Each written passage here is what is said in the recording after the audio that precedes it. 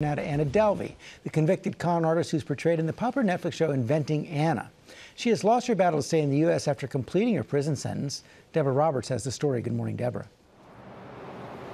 Good morning, George. Anna Sorokin's lawyer says despite his best efforts, she is apparently back in Germany this morning. Not exactly the ending the 31-year-old Russian-German immigrant had in mind after that elaborate con game which ensnared and embarrassed some of New York's biggest names.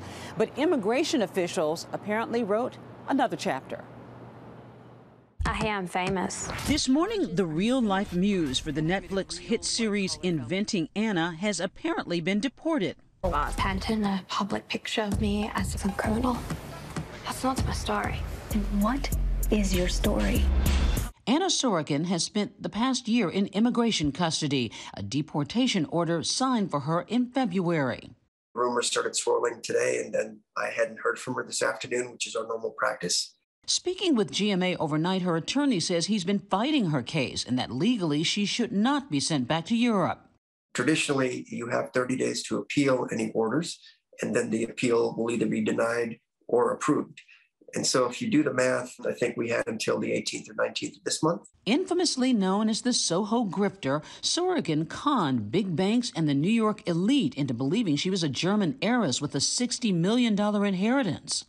In reality, Anna, who adopted the last name Delvey, was found guilty in 2019 of stealing more than $250,000 from acquaintances, banks, and hotels to bankroll her lavish lifestyle. Many people see you as the ultimate scammer.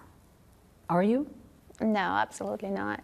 Her time behind bars, including 19 months at New York's infamous Rikers Island jail. We spoke with her just as she was released from prison. The idea would be for this business to work, and I would just repay everything. The impression these bankers are getting is that you have millions and millions of dollars in your account. If you have these millions, why do you need their money to fund your club?